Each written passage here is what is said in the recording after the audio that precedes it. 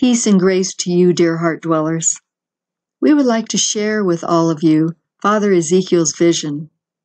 He began, "There were storm clouds brewing over a city street. A beggar was on the corner and people were walking around everywhere going to and fro.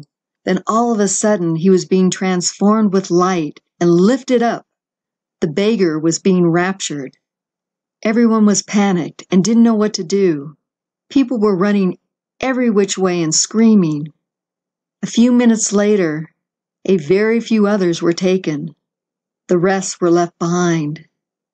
The enemy will spread the lie that those who were taken were not ready for man's next step in evolution, and the earth's spirit, Gaia, purged them. And that was the end of Father's vision." Mother Mary began speaking to Mother Clare. "What is going on now is tragic in every sense.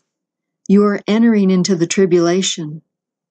Even now, as we speak, things are moving forward that will determine the next 7 years of this world.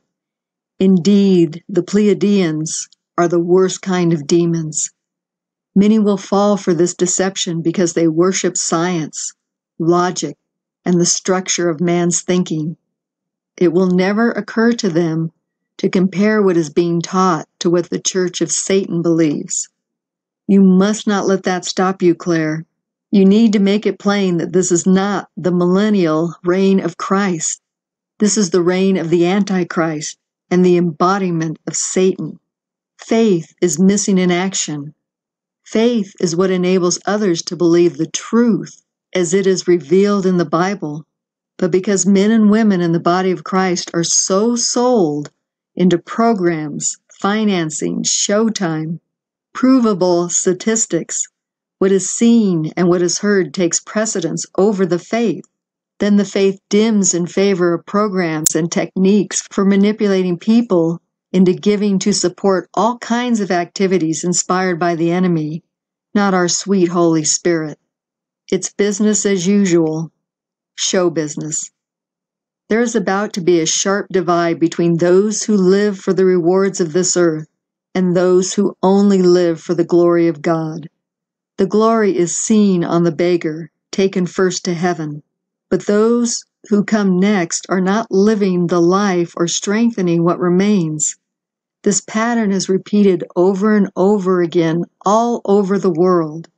There comes a point of departure where those of the earth no longer believe the supernatural. Yes, there is reform coming, but many will fall away. Many, many, many. They will not be listening to the Holy Spirit, but they will be all too ready to listen to the unholy spirit animated in others and the world. There will be a sharp division in this regard. Those who believe in science and demon aliens, and those who believe in the Bible. That is where the narrative comes in, that the rapture removed those who were not fit for the new age. Oh, Mother, if not for the Lord locking up these demons for 1,000 years, if it weren't for that, no one would believe. She replied, "This is what the symbolism of the body of Christ being removed from the head is all about. And what she is talking about here is Ezekiel saw the head of Jesus up high on a pole. The body had been ripped off." Mother Clare asked, "How do the Chinese fit into all of this?" Blessed Mother continued, "They are being used and have already the many rules of the Antichrist, the Golden Age. Their guidelines are parallel to Satan's. The storm is coming, Clare. The storm is coming. Cling to the Lord in all circumstances. He will protect you. Pray for the unsaved." And that was the end of Our Lady's message. Our prayers are so needed at this critical time, dear heart dwellers. Let us stay in a posture of prayer and supplication. God bless you and keep you all.